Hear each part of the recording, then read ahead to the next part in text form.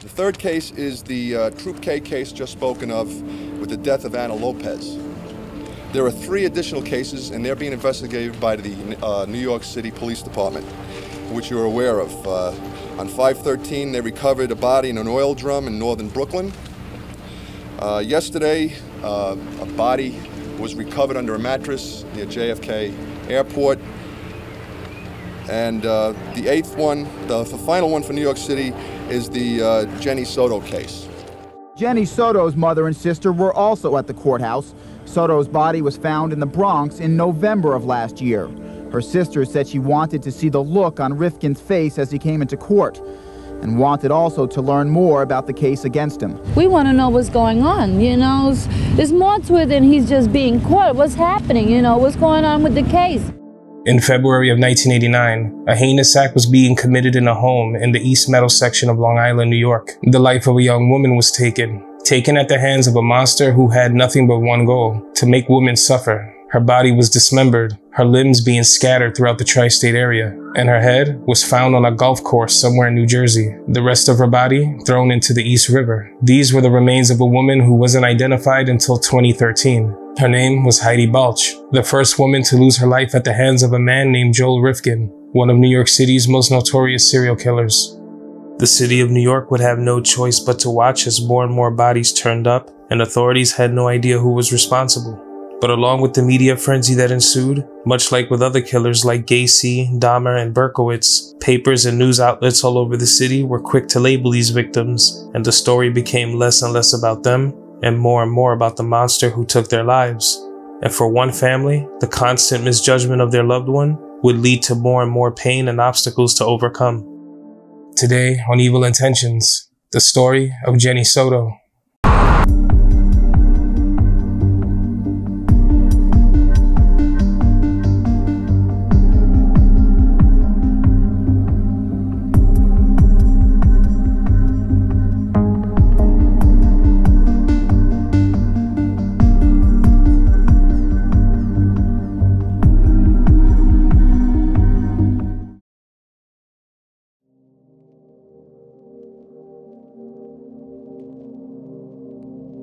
She was born to her mother, a Puerto Rican woman named Margarita Gonzalez.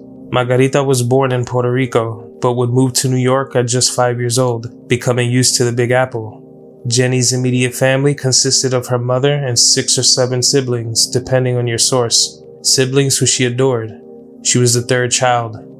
Jenny would never get a chance to meet her father, this being because tragedy struck this family early on, when he was stabbed to death in a Brooklyn train station in 1968, just a few months before Jenny was born. His killer was never found. Jenny and her family would first reside in the East New York section of Brooklyn, New York, before moving over to Park Slope. Jenny was described by loved ones as a lively child full of personality and life, a typical happy child in a lot of ways. She loved to run around and play with her friends and siblings. She loved to dance, and she loved playing with dolls as she was often gifted. Jenny knew both English and Spanish, having grown up in a Puerto Rican household.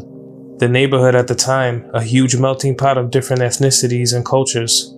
A neighborhood that housed Latinos, African Americans, whites, and Asians, just to name a few. She attended Junior High School 51, followed by John Jay High School, both in the Park Slope area, where she made plenty of friends and she was well liked.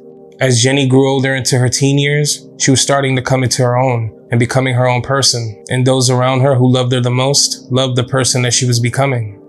Jenny could often be found in her family's apartment in the living room with friends and relatives. They would talk about the latest trends, music, and life. They'd take turns doing each other's hair, something that Jenny was great at. They would take out a bunch of clothes and try on different things together, and do each other's makeup for pictures. According to her mother, no matter what the latest hair trends were, Jenny knew exactly how to replicate them. Jenny always took fashion advice from her sister Jessie. Jessie is who would keep her in the loop, and she was hip to the best fashion. They were close. Those around Jenny knew exactly how talented she was. They believed in her when she had dreams of becoming a hairstylist and model, and she believed in herself. She knew that if she really wanted it, she could make it happen for herself. She wanted to be the next Cindy Crawford. She was very photogenic and loved being in front of the camera.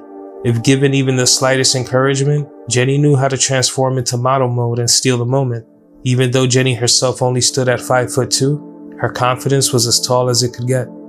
Jenny had really big dreams for herself, dreams that she wouldn't have a proper chance to pursue. But while she was here, she had a strong impact on those who were fortunate enough to get to know her. According to sources, at some point between the 11th and 12th grade, Jenny would drop out of high school. In the years that followed, Jenny would experience a lot of good times and also a lot of rough patches, moments that would be hard for anybody to overcome, let alone a young woman who was still trying to figure out who she was.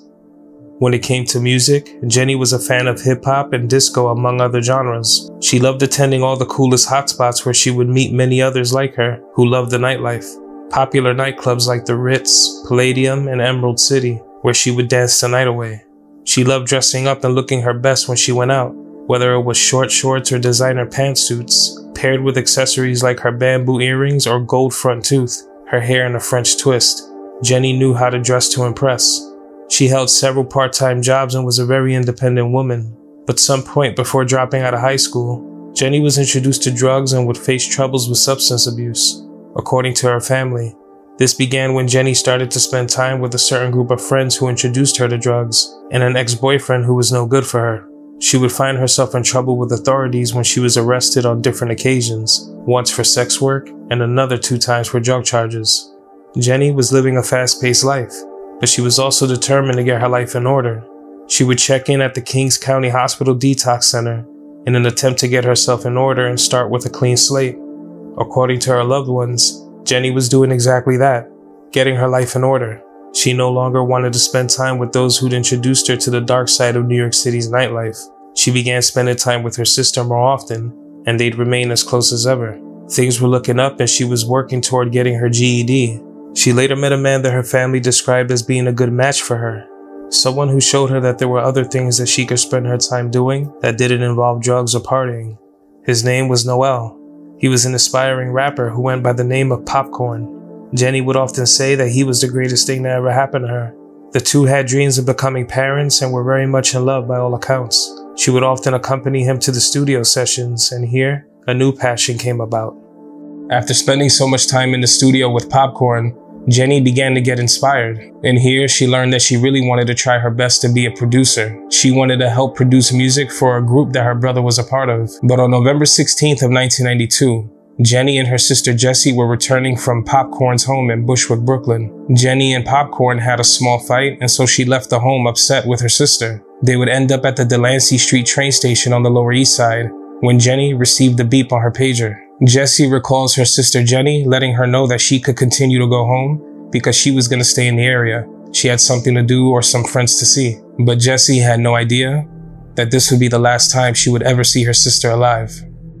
Jenny, who'd been very much used to the nightlife and being independent, would often spend time away from home, whether it be with friends or over at her boyfriend's house. So her family and friends not hearing from her for as long as a week or sometimes more wasn't unusual. It was pretty normal. But this was mid-November, a time where many are preparing for holiday feasts and time with their families. So when the Thanksgiving holiday came and went, and there was no communication from Jenny, the family began to worry. They assumed that maybe she was with her boyfriend. But then, he too would call her family, asking them where she was. And those worries quickly turned into fears. Weeks felt more like years as the family and friends of Jenny would search as hard as they could for answers on where she might be.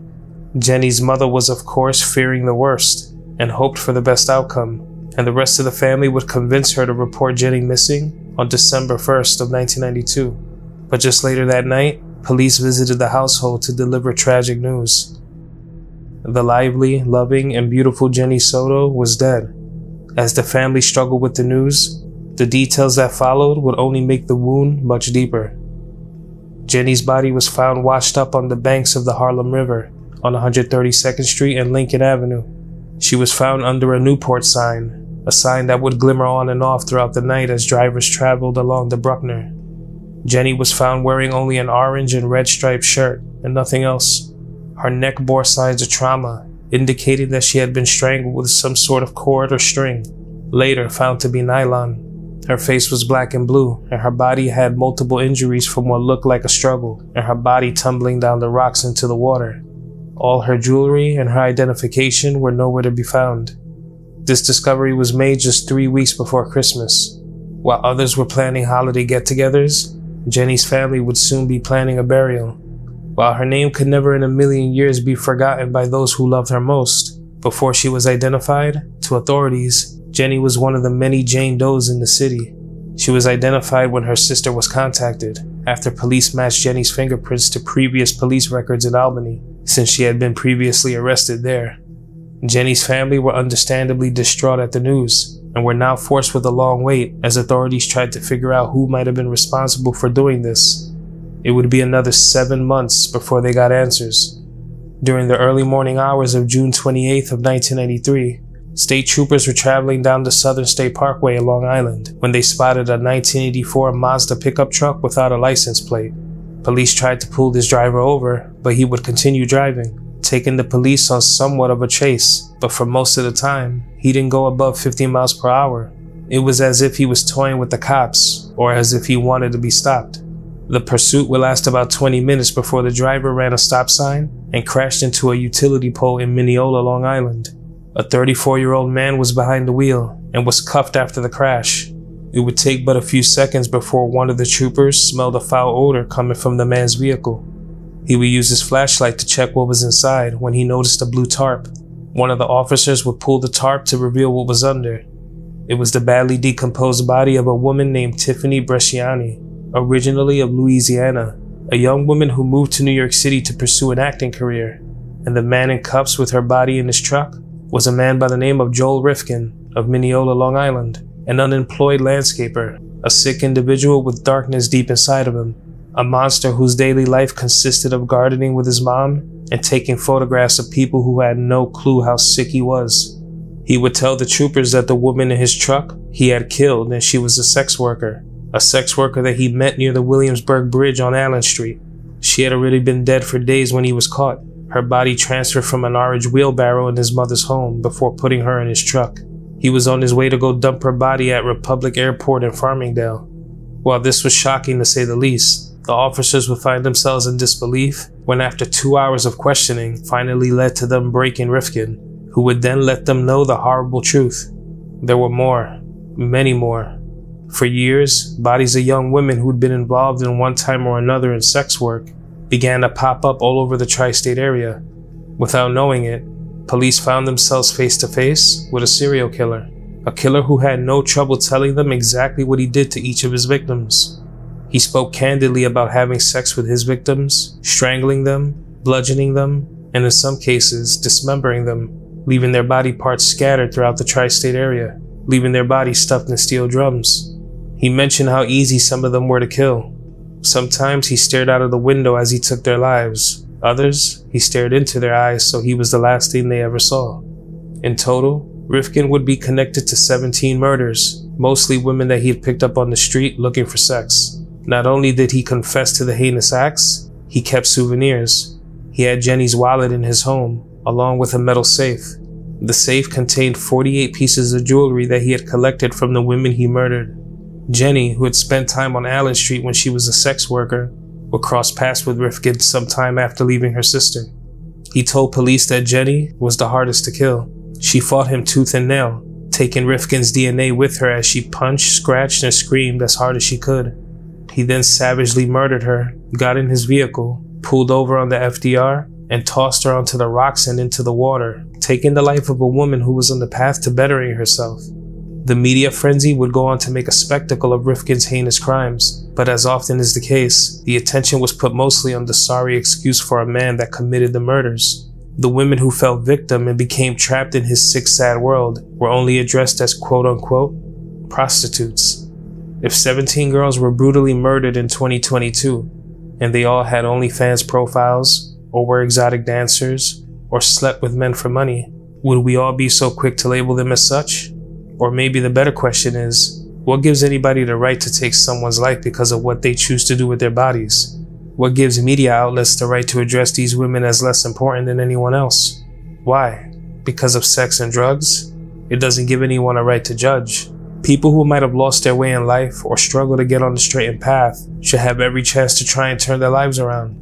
That chance was snatched from Jenny by violent means, and she deserved much better than that. They all deserve much better than that. Heidi Balch, Julie Blackbird, Barbara Jacobs, Mary Ellen DeLuca, Yoon Lee, Lorraine Orvieto, Marianne Holman, Iris Sanchez, Anna Lopez, Violet O'Neill, Mary Catherine Williams, Jenny Soto, Leah Evans, Lauren Marquez, and Tiffany Bresciani.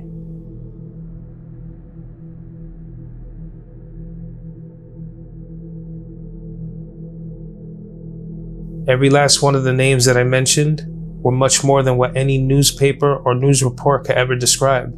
They were daughters, sisters, friends, lovers, and mothers. Whatever paths they traveled in life, it's nobody's place to judge. They should still be here to tell their own stories, since so many failed at doing so and chose to highlight the life of a complete lunatic instead. Someone with no goal in life but to inflict pain on innocent women. He was the one that should have been thrown into prison for the rest of his life and given as little attention as possible once he confessed. 30 years later, articles still appear with his name as the headline. He was sentenced to 203 years in prison, where he still lives and breathes today. Jenny left behind many friends and family members who still mourn today. People who loved and cared for her unconditionally. On top of the pain of dealing with such a heavy and sudden loss, they were forced to relive every heartbreaking moment every single time they picked up a paper or a magazine, forced to read how these people labeled their beloved Jenny. She wasn't defined by her past or mistakes she might have made along the way. She was human, she was loved, and more importantly, she's always remembered. Rest in peace, Jenny Soto, and my deepest condolences go out to her friends and loved ones.